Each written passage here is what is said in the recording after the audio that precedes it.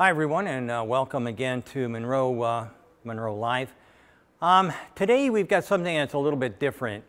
Not often does a company ever give us one of their products and say we can talk about it or take it apart and use it on our show. Today I'm going to be thanking the guys over at VW who have let us have a look at the ID.4 electric motor. Now this is a permanent magnet motor, and I'm going to get into a lot of the details, but in essence, like I say, that's very bold of VW. I'm very happy that they let us do it, but we are going to tell the truth on this, and that is the rule. So there's nothing I'm going to be holding back. They're not paying me, and I'm definitely not paying them.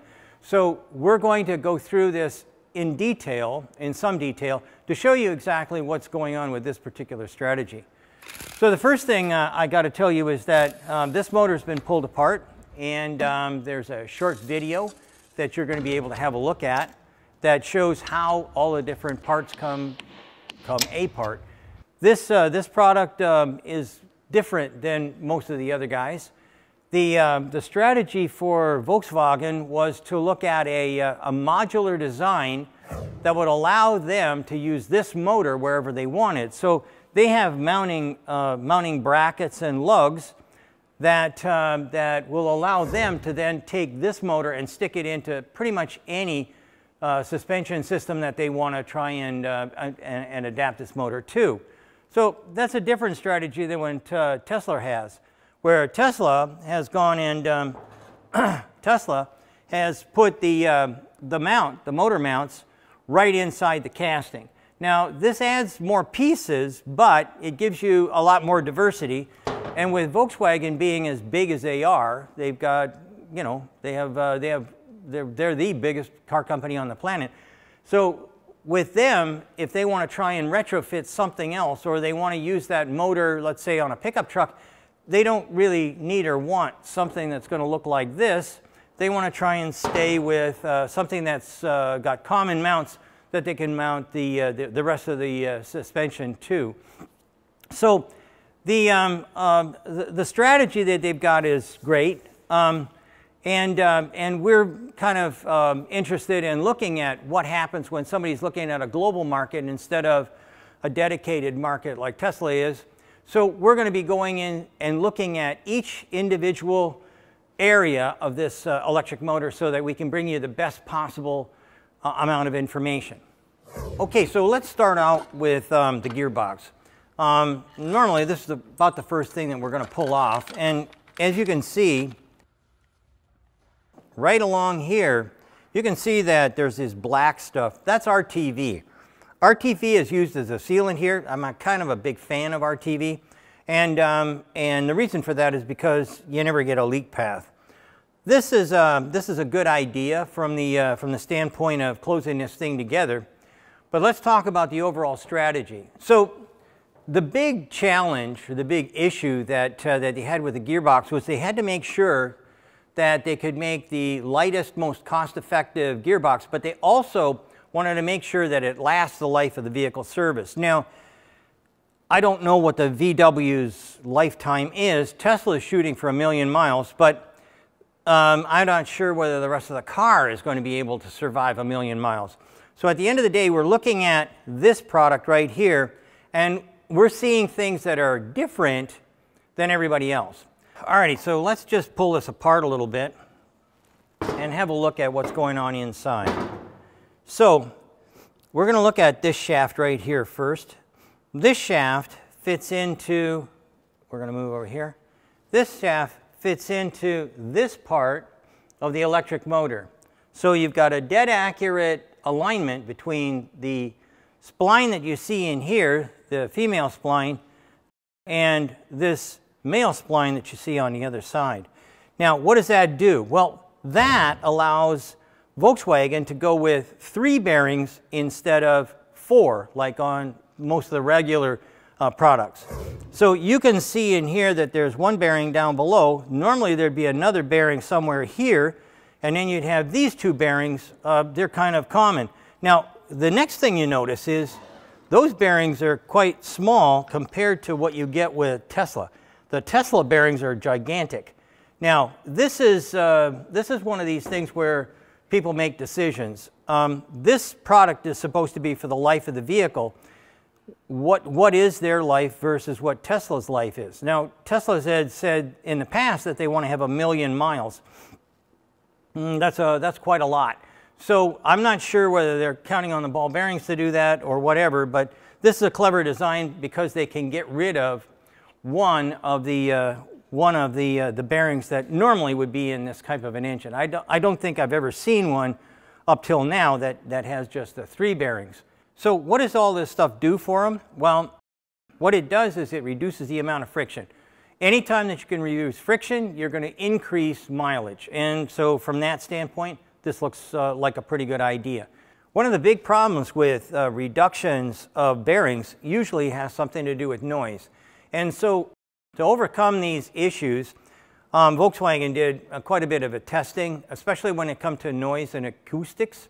They wanted to make sure that this was going to be as quiet as it could possibly be, and that's why there's the very tight tolerances between this shaft right here and the female shaft that's on the, or the female receptacle that's on the rotor. So everything here looks pretty good. We were pretty happy, and Volkswagen was very proud of what they did. However, when we were looking at the product, we found burrs. So let's look under here, and you can see that this is what we would call a plunge cut. And it's fine, except on the casting, we found these burrs. Volkswagen was not happy to hear about that, and they're looking into it. Now, this is a pretty good design as far as I'm concerned. It's a cost-effective design for sure. I like things like the RTV, and I like the fact that they could figure out how to get rid of another bearing. This was, to go to 3 bearings on a jet engine was a big deal. And when it was done a long time ago, everybody else copied it. I'm sure that everybody's going to be copying this. Okay, let's move on to the cooling strategy. Now, the cooling strategy on here is a little different than everybody else, but before I do that, let's talk about what materials were used.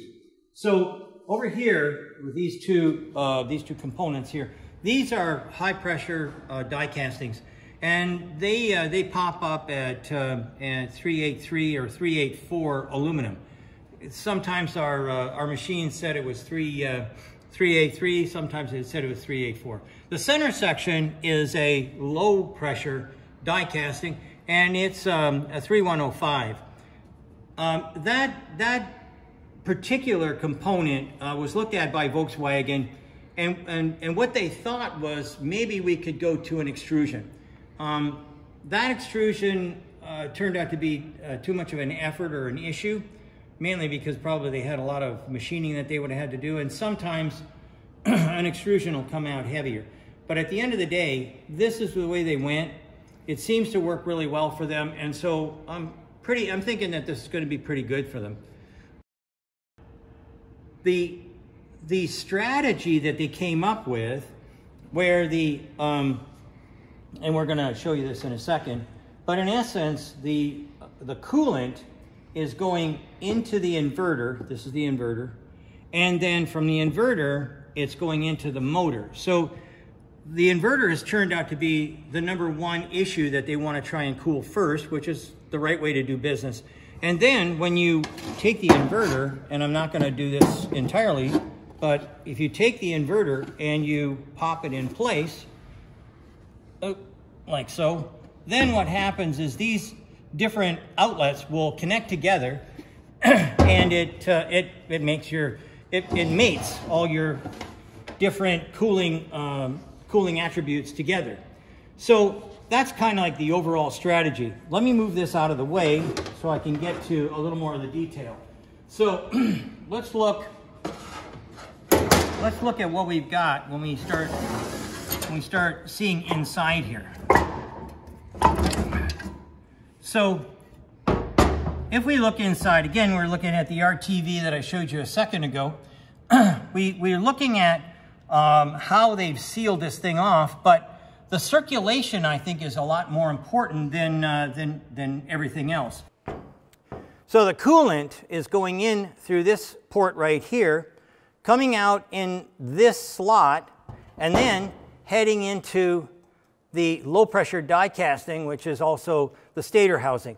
And what we really liked is that as the coolant is flowing, it's going through this passage, connecting into this one, going into that one, turning around. So it's cooling the whole outside, basically with a racetrack or serpentine kind of actuation. And then ultimately what happens is the hot coolant is now coming out here and heading back. So again, the brilliant part of this is they've eliminated an oil pump, an oil filter, a heat exchanger, and that's something that Tesla has on board that these guys don't have.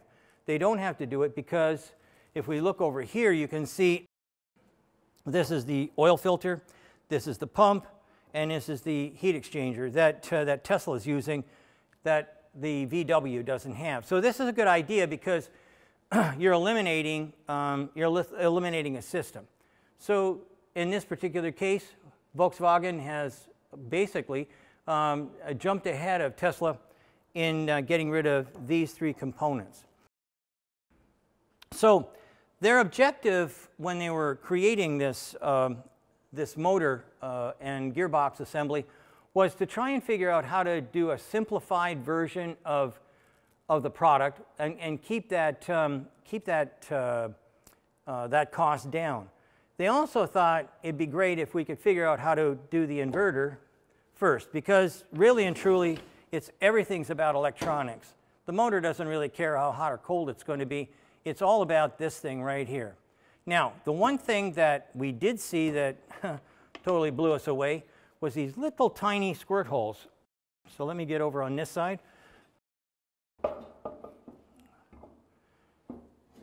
So if we look right here, so this little teeny tiny hole is, I think, the bleed. So the coolant is going in through this port right here. It goes all the way around the whole of the housing, and then this is the out port, which will go to the return line for the heating system, for the cooling system. So that little bump right there, that little hole, I believe is a bleed, just to make sure that there's no air inside the system. Okay, so let's move on now, and I want to talk a little bit about the rotor and the stator. The stator is this part right here, and the first thing you're going to notice is that this does not look like that, okay? This is from a Tesla, and this is using wire wrapping, okay? This is a hairpin design, and quite frankly, I like the hairpin design better because in essence, I can get about a 60% fill versus a 46% fill over here with the typical windings that you'd see in an electric motor. Those kinds of things kind of tell me something else. It means basically that I'm probably going to use a different kind of a magnet. And that magnet is probably going to have less of something called dysprosium in order to make it work. And dysprosium and neodymium are the two most expensive parts of any magnet. So if we have a look at that, let's look at right now the way the motor is put together. And in essence, what they're using are 4 big long bolts. This is the bolt right here, and in essence, you push it through, and then you run it down with a nut. So our guys like this because it allows you to compress the laminates. We'll talk more about laminates in a minute, but it allows you to compress the laminates and the magnets, and it allows you to do that at the end and then keep them tight, because the laminates, the magnets, and the spinning all cause a force that wants to basically blow the electric motor to pieces. By doing something like this with this long motor, or sorry, this long bolt, you're holding it together and you're doing it in a cost-effective way. The problem is, I don't like bolts. I I'm going to talk more about that in a little while. One of our things is that I talk to our customers all the time about getting rid of threaded fasteners. They're the highest and most problematic of all of the different components you can put in any product. So a second ago we were talking, and the electrical guys were telling me, well, they liked it, and I already told you all the reasons why they liked it. And I said, all right, I don't like the threaded fastener, so how can I get around this problem? Well, the way to do that is by using something that would look like that rod, shoving it through, and when it comes out the other end, you clamp everything up in a fixture, and then you do something called radial riveting. Radial riveting works faster than a threaded fastener, and it'll never come out, never. It's always going to be there. Whereas threaded fasteners, if you looked at some of the other ones I've talked about, as soon as there's side loading on these, they start to undo. And the reason I know that is because when I was at Ford, I was in charge of the sealing and fastening lab we had at Engine Division, and we found that any side loading on a threaded fastener, especially with a nut, is a real problem. So I like the idea of holding it together without any adhesive. I don't much care for the idea of using a threaded fastener, and there's a way around it. So that's free consulting for VW. So let's talk about one other little aspect that we thought was interesting. The shaft, the rotor shaft is not heat treated. Now this was a conscientious decision on VW's part, because they said that if they put threads on here, they would be easier to deform, and they didn't like that idea. So instead of having a bearing lock nut, which is kind of like what everybody else does, they put in the 4 bolts, and that saved them from getting that shaft heat treated. And I think that that could work. That's a lot of experimentation to make something like that happen. So these bolts right here, when they're run down, they're going to be going through the same process that I talked about before. You run them down to torque, and then you're going to squeeze it a little bit more, which will put a load in this shaft. That's going to allow them to be into a plastic state, and that'll hold it together even better. So kudos for how they did it. I would just do it differently. Do something here. Let's just pull off the cover plate and talk a little bit about the magnets. Right here I have the magnetic array for the Nissan Leaf. Over here I've got the Tesla Model 3 and Model Y. And over here we've got the Delta arrangement that Volkswagen has decided to go with. So you can see this looks a little like that, but it's not the same. And quite frankly, the one other thing that I thought was kind of interesting was, let's have a look at the green cloth here. And this will tell us what it looks like the magnetic array looks like in this vehicle. Now, have a look at this. See that pattern right there? Okay, that pattern is done like that to get rid of noise. Okay, noise abatement is a big thing with electric motors. If we look at the Nissan product, you can have a look here, and you can see that there's only one offset. If we look at the Tesla, you can see that they've got a small one at the beginning and the end, and a long one in the center. These two will equal that one in the center. And that, again, is done for noise and performance. I have never seen this before, but you know what? I like it, because this gradual offset, anybody who's ever gone over a train track in the United States knows that when you hit that train track, or when you hear the train going over where two train rails come together, you'll hear the-thunk, the-thunk, the-thunk. If you go to any of the high-speed trains, like the ones in China or Japan or in Europe, they don't make any noise. And the reason for that is because they're cut on a bias. So America, we cut them this way, so they butt together. But in Europe and in Japan and China, they cut them on a bias. And that bias allows the wheel to go over it more smoothly. And that's kind of the same thing that's happening here with the green cloth, telling us this probably will be give it a little more performance, but on top of that, it's also going to help it out with noise. And noise is a problem with electric motors. So let's look down here at the laminates. Now, I've talked about these before. We've pulled out a couple of laminates. We pulled out a couple of these things. And you can see here that this is where a magnet goes, that's where a magnet goes, and this is where a magnet goes. So what's all this other stuff? Well, this is called skeletonizing. And all they're trying to do is get rid of whatever weight they possibly can. This is a very good idea.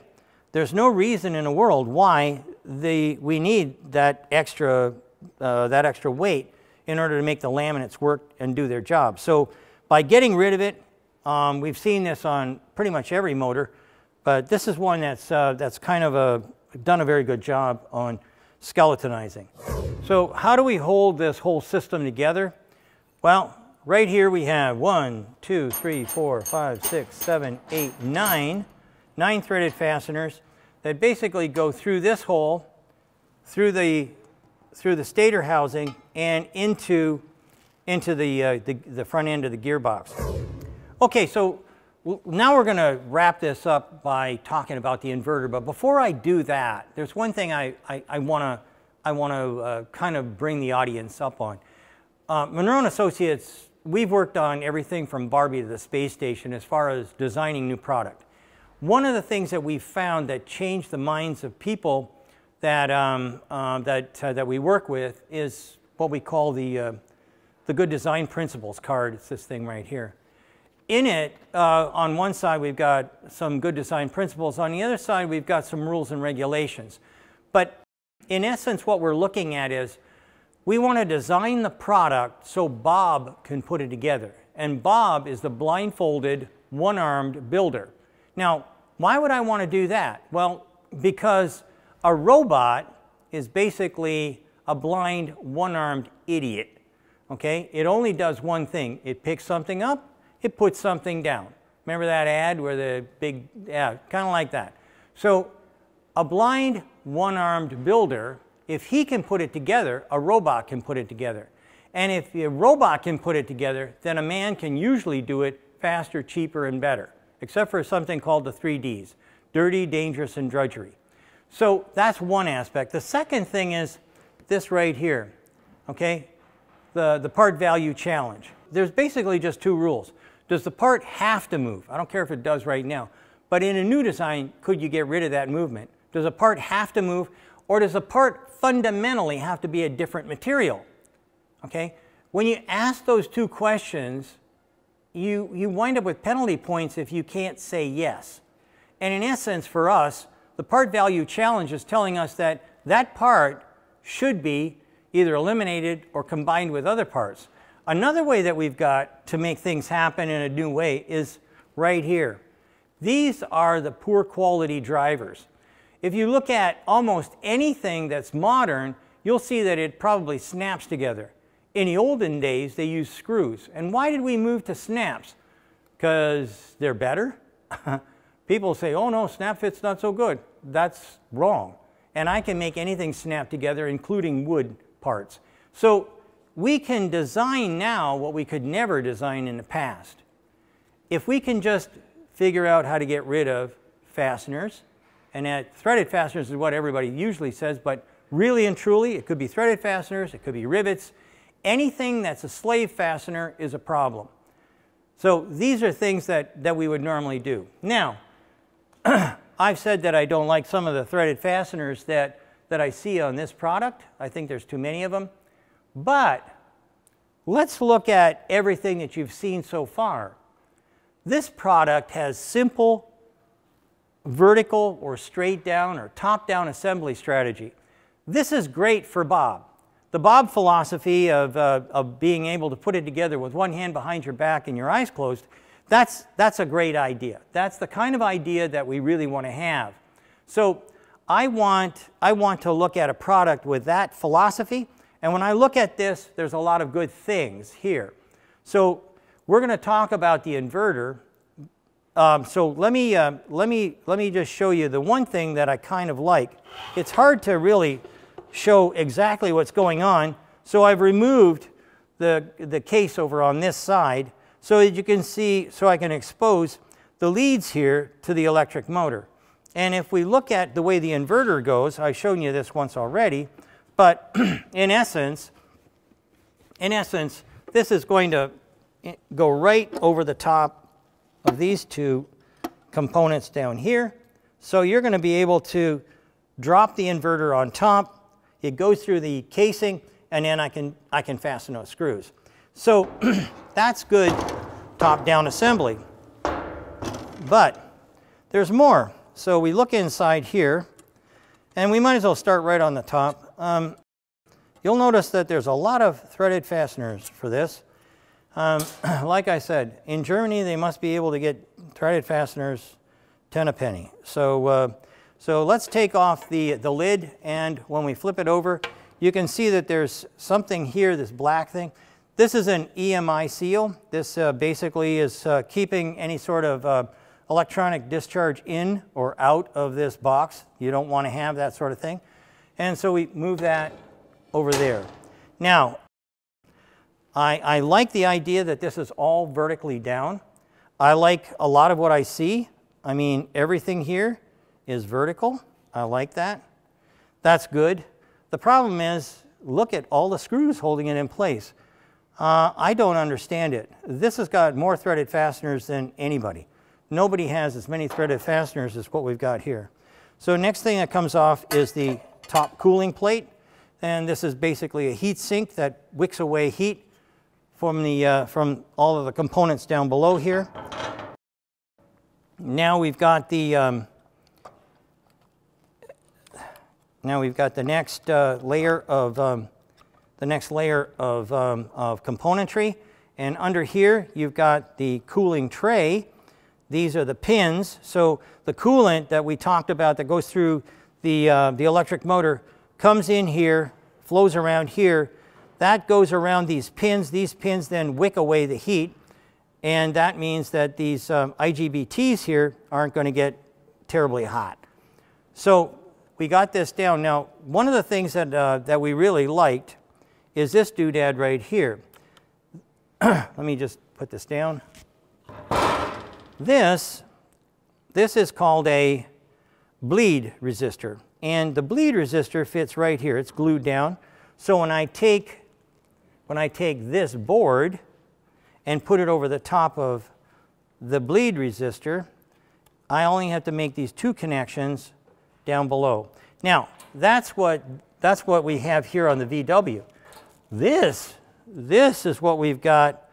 This is what we've got over on the Nissan Leaf. This is a monster size, and the Leaf is a much smaller capacity electric motor. Now, this is kind of interesting. This is my least favorite. This probably comes in second. Oops, sorry. Here's the Tesla. This probably comes in second for me. This bleed resistor right here, which is screwed down. This could easily be a snap fit. I can make snaps either on the plastic or into the aluminum and snap that in place. With the glue, it'll never come off, never. And by the way, nobody's going to service these things. But my favorite still is the bleed resistors that you find on a Tesla. And then they have their own little thermal pad that goes over the top of them. I like the idea of putting this kind of stuff on the boards because I know that it's going to be right all the time.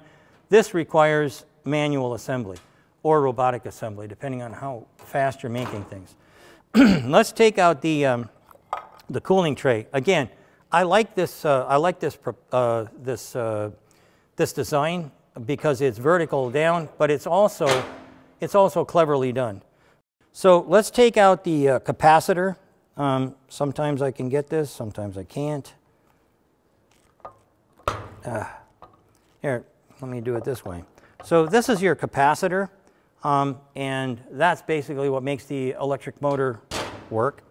Then you've got a secondary capacitor that comes out and then you've got your bus bar. That comes out. Now, have a look at, and then over here we have the connection that we need to get to the electric motor.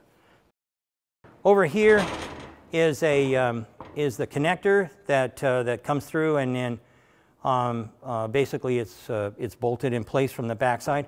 When I first saw this, I said, "How come there's no seal?" But the seal is on the male connector. The female is basically sealed off around this outside edge and around the inside edge. So this is a good idea. There's lots of good ideas here that make me think that VW did a great job. My only complaint is, holy mackerel, I cannot believe how many threaded fasteners. I have never seen this many threaded fasteners on a product this size or this type. I think that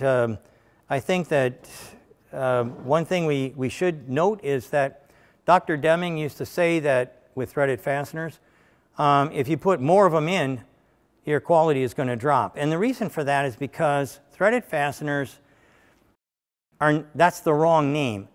These are called threaded unfasteners.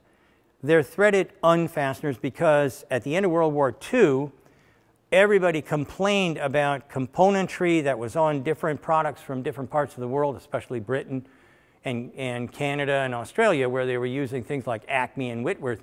They had a hard time getting the bolts off. They were too tight. They didn't like that.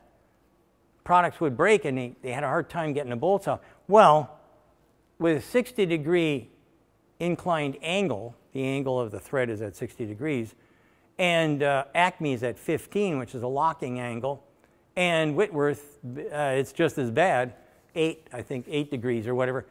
And square threads, these things are made to stay together forever. We don't use them. We use a 60-degree threaded unfastener, and that's what it does. If it vibrates, if it thermal cycles, if it gets any side loading, it undoes itself. Now, how do I know that?